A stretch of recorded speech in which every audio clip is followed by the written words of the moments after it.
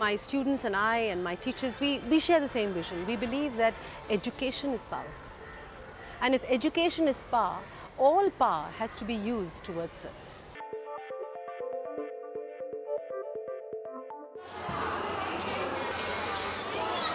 People who come into my school understand that it's not only a laboratory for academia, so to speak. It is a space where we will be having connections with children, where children from the community will be coming in, where we'll be dealing with the underprivileged, where we'll be having international programs, where we'll be touching the lives of so many people and so many aspects of growth and development.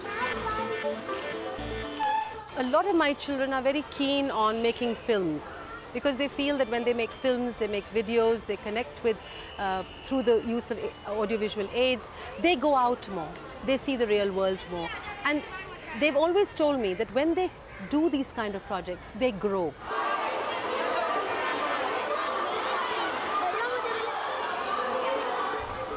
We are awareing the people about what is global warming, what is it causing, what are the effects, what do we have to do. And like carbon footprints is a measure to, is a way to measure global warming. So by telling the people and telling them small issues like you can switch off the fan, you can switch off the electricity, that really helps. What about the video? Why is that a good idea to use video to teach? Basically, everything is theoretical. You just keep doing in the books that global warming is this and this is the ways to combat it, solutions, but we don't do anything practically. So this is a step, this is a measure by us that we're making this video so that let people know that yeah, we're doing something actually.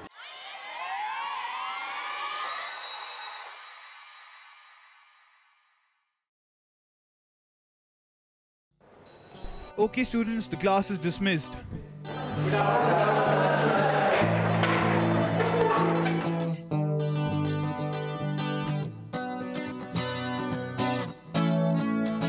Sahil, you still there?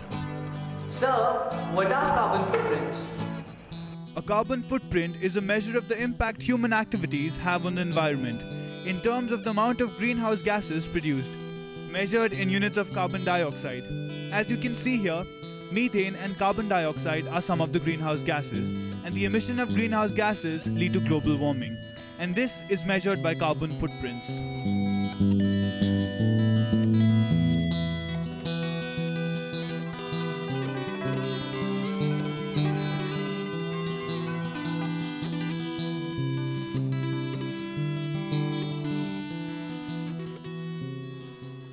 What are emissions? Emissions are gases and particles released into the air as byproducts of a natural or man-made process.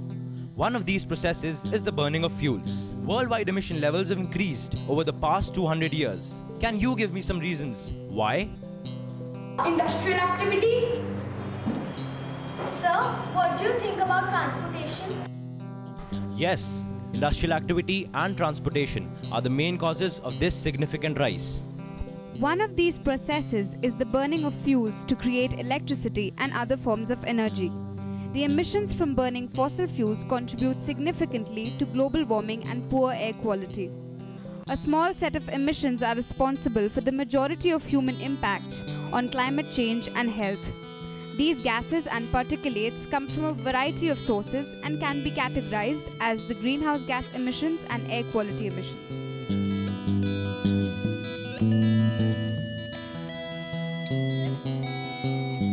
We have already learned what is a carbon footprint. Today we are going to calculate the carbon footprint in our immediate surroundings. What are our immediate surroundings? This classroom, right? The carbon calculation or carbon calculator is divided into 4 sections, that is electricity, heating, transportation and emission reductions. They are appliances like fans and tube lights. And the children like you and me, we emit carbon dioxide. So how does this escape from the room?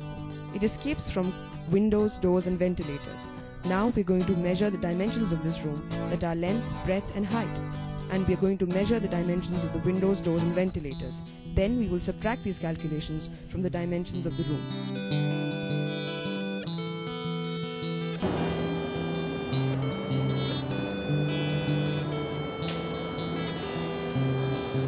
Save money and help the climate.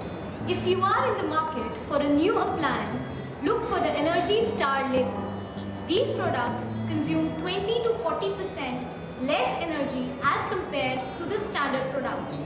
There are over 35 product categories that bear the energy star, including ceiling fans and appliances. Recycle. It really makes a difference.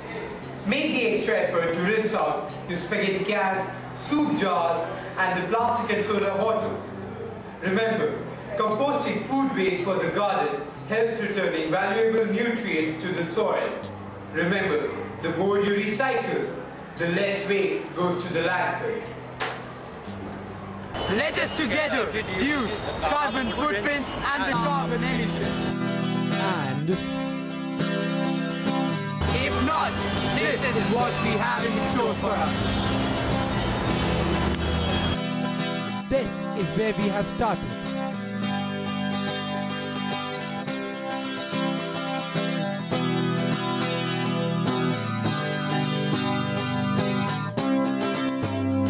And this is where we end.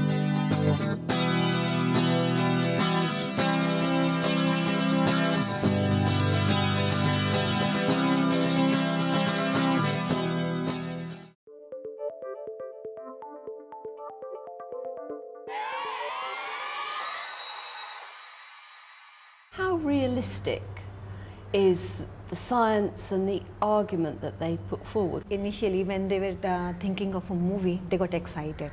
And I thought that they are getting deviated from the topic. Okay, so there was the issue of mine. I wanted them to come back to the science.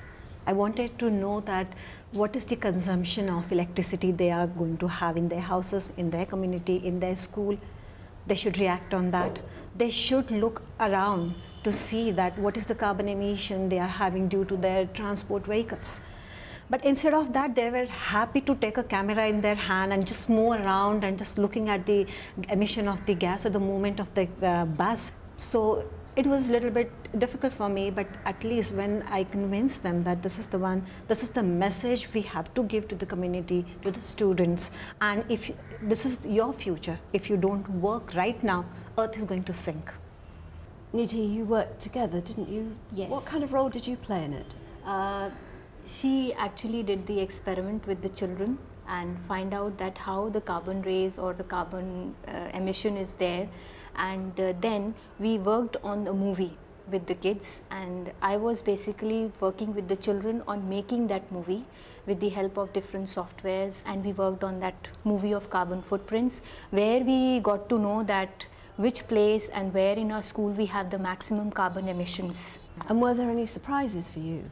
Yeah, they were really. The first surprise was my computer lab only, when I saw the result and I saw the graph is going like this for the computer lab. I generally thought it would be in bio lab or in chemistry lab, something like that. But it was a real shock for me when I saw the the results, and the children showed me, ma'am, this is the graph, that you can see the graph going like it was the highest in my lab. Has anything changed in the school since this project was undertaken? At many levels, changes happened in our school, and I think even the fact that it permeated down to my management. Because I remember that when the children came up to me and they all rushed to me and they said, you know, the worst place that has these carbon emissions is your computer room, ma'am. Yeah. And I said, don't tell me. I thought it was the chemistry lab. They said, never. It's the computer room. I asked the teachers, I asked the children, and we did a kind of a comparative study, an analysis, and then we made that out, and I put it in front of my managing board during my management board meeting, and I said, look, this is what it is. If we call ourselves a progressive school, if we call ourselves a school that believes in doing pioneering things, then let's now relook at our computer labs and see how can I prevent this? How can I make it a more environment-friendly lab? I think the first step should be that we start implementing this thing in our school so that we can set an example that, like, we are switching off the fans, we're making sure everything is going accordingly, we're not letting people burn the leaves that causes pollution, we're not letting that happen in our school. That is why we want you to help us make this kind of become a revolution and let other schools also follow. Because schools also, like our computer lab got all renovated. So it is a measure from our side how we are doing it and how we could set an example for others to do the same thing. By making this movie and showing it at various occasions like symposiums which our school holds, or showing it to the foreign exchange guests, we are able to spread this message throughout and sort of started as a movement to actually reduce carbon dioxide emissions. On this journey, they've demonstrated a huge amount of faith in what they're saying. Yeah, of course, not only faith, what I can say that the kind of a confidence they have gained, it has helped in learning and teaching process also. Okay, it was not only one side teaching, that is teacher to students, it was in both ways. And not only both ways, the elder ones really went to the junior sections and they taught what carbon footprint is, what their role should be in reduction of carbon emission. And elder ones are the ones who really understood the importance of working in a group. And not only in the group, that the extensive study they have to do when they want to pass certain amount of message to the community. And what kind of a responsibility comes on them. They really have learned a lot about that. The concepts of community and within that leadership are obviously important. What ways are you developing that in this school? I can say that the coming in of the school clusters that have been created, I think that itself has been a huge partnership in getting involved with the community because of our large numbers in India. Our schools have a huge amount of children. And so if I at Springdales has a community of 10,000, then the other 6 schools in my clusters would be having the similar kind of communities. And I think the fact that when we go back to our cluster schools interaction at Leicester, and they then touch their communities, so they get our ideas, so it becomes a kind of a global community.